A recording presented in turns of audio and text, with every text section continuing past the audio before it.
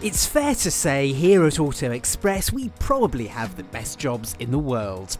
I get to drive the fastest and most exotic cars on the planet, transported there in business class and more often than not, driven from the airport in a chauffeur-driven limousine. I'm going to see what life is like on the other side by being a chauffeur for the day. Wish me luck. But before I hit the road, I had to have a masterclass in how to be a chauffeur. This is Andy Dubberly. He's a chauffeur to the stars and he's the perfect man for the job. A good chauffeur, you see, doesn't just have to have a nice car, but perfection lies in the preparation. And that's even down to having the right brand of water in the cup holders. It's an art that is clearly lost on me. With the classroom lesson complete, it was time to take my client to the Savoy Hotel in central London in my Maserati Quattroporte. Or so I thought. Right, before you do anything else, first thing you do, pop that central locking, lock the doors straight away, irrespective of who it is. Straight away. So, client's just got in, the principal's got in. Yes. She's just now decided she wants to go to Harvey Nicks. Right, okay.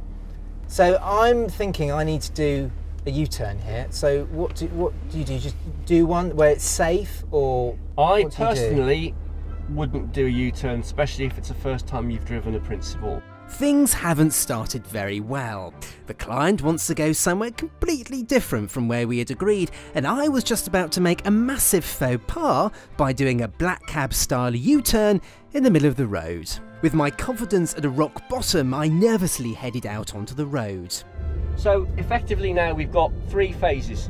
You've got your normal, you as a normal motorist. Forget that you're a chauffeur, you're a normal motorist, so you're watching out as normal for everything else that we all have to watch out for: vans, bicycles, motorcycles, pedestrians, and 101 other things.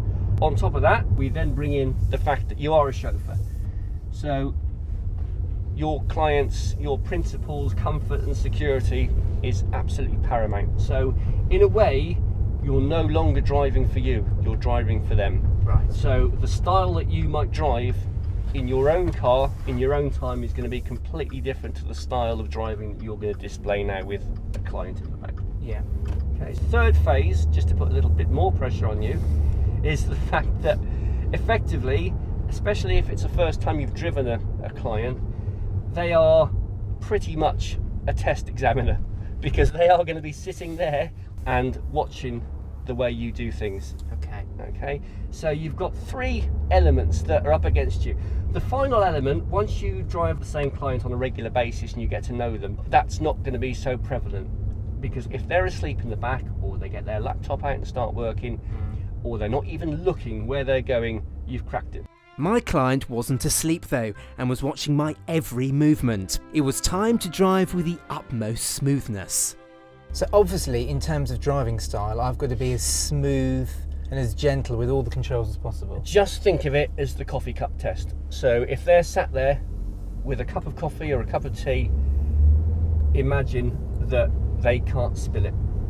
The first point on your driving, from both a security point of view and a sort of professional point of view, is tyres and tarmac. Wherever you pull up behind a vehicle, you should be able to see their tyres and some tarmac. Okay. There are various reasons for that. The main reason, from a security point of view, if anything were to happen now, you can get out and go. I didn't think of that. No. There's no reason why you should, but straight away, leaving that gap just gives them a little bit more comfort that you're a professional driver. We all know the phrase "thinking on your feet." Well, this is thinking in the seat. I like that. And again, it's the difference between just being a driver and being a professional chauffeur. When you're driving, particularly celebrities, where you think you've got a concert venue waiting for them that's full of thousands of people who've paid a lot of money for tickets, and that person that's about to entertain them for the next 2 hours is sat in your car, and you've got responsibility for getting them there. Gosh. You've noticed my hand movements on the steering wheel? I never drive like this. No. I tend to, but I never do the push me, pull you. No. So I'm doing that because I thought that's what a chauffeur would want. I need to do. Really. You just want to instill confidence in that principle. Okay, you want that principle to feel entirely comfortable with the way you're driving and what you're doing. Everything good so far? Everything's good. Everything's good. It's a very smooth ride. Okay. So my driving was smooth, I felt comfortable, and so did my client. Noticing I was relaxed, Andy decided to turn things up a notch. Let's throw a couple of scenarios. Okay. All right. Let's throw first of all, client's on the telephone. Yes. Client comes off the telephone and mentions something about the call to you. Right. What are you going to do? Not reply unless it's a question. Okay.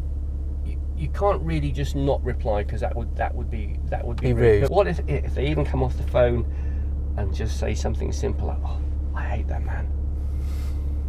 Okay. I don't know. I don't know how I should react. Right. Well, my natural reaction, I'd probably laugh or go or something like that. I don't know. Not just a telephone call. What if there's any point which they try to bring you into the conversation? There's a little trick here which works wonders, and that's if you just turn around and the first time you say, "Oh, I'm sorry, sir. I'm sorry, madam," as if you didn't hear. Even if you did, right. Always pretend you didn't hear. Okay. All right.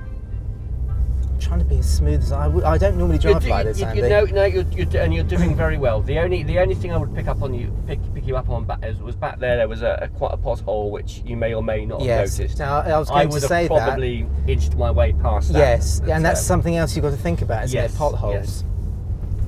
Which is quite difficult in this country. And then, thank the good Lord, Harvey Nichols was in sight. All I had to do was find somewhere to park and to keep on driving smoothly for another 500 yards, and then the most grueling driving lesson I'd ever had would be over. Ah, perfect.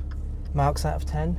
I'd say, quite genuinely, at the moment, you're on 8. Which for the first time you've done this, that's is pretty good, really good going. Your driving is incredibly smooth. It was over, and I'd passed with flying colours, and now I was feeling quite peckish. Time for a spot of lunch, madam? Actually, if you don't mind staying with the car. Right. Okay. Click the video window on the left for a first drive of the Maserati Levante SUV, and on the right for a review of the Ferrari 488 Spider. Click our logo to subscribe to our channel, and please remember to like and share this video.